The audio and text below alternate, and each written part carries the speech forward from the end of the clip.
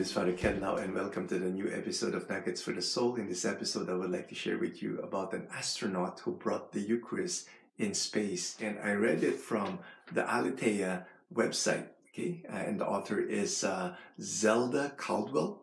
And she wrote that on November 16, 2020, Commander Michael Hopkins and his crew made history with the launch of a capsule built by SpaceX. As you know, SpaceX is owned by Elon Musk, a privately owned space exploration company.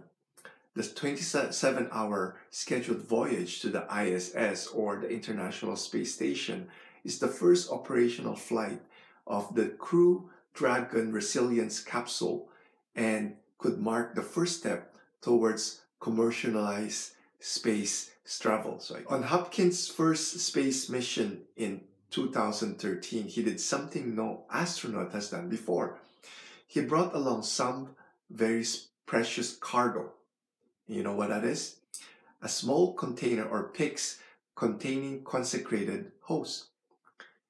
He was also a recent convert to the Catholic Church shortly after being chosen to go on the mission.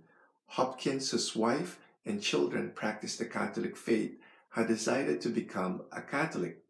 So in an interview with the National Catholic Register, Hopkins told Kathleen Naab that after he was confirmed as a Catholic, he contemplated his upcoming 6-month-long mission and felt that something would be missing.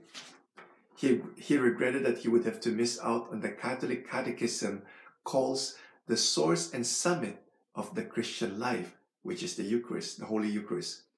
I started asking the question, is there any chance I can take the Eucharist up with me into space? Which isn't something that you know is normally done, since you don't self-administer communion, he told Naab.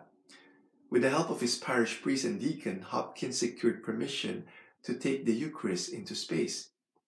He said, I was able to take a small pyx up with me that had 6 wafers divided into 4 each.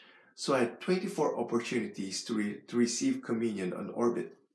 So there were a couple of times when I received communion on, I'll say, special occasions.